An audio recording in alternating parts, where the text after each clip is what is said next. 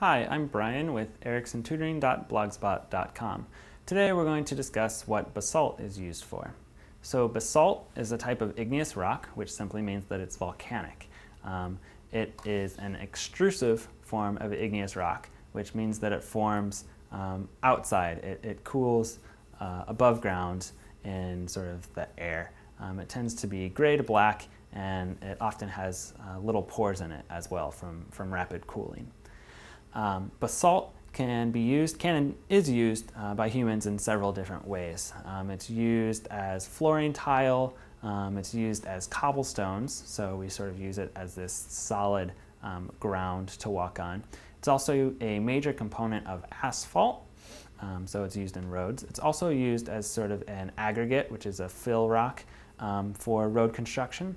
It can be used as railroad ballast and sort of the fill in the middle of railroads.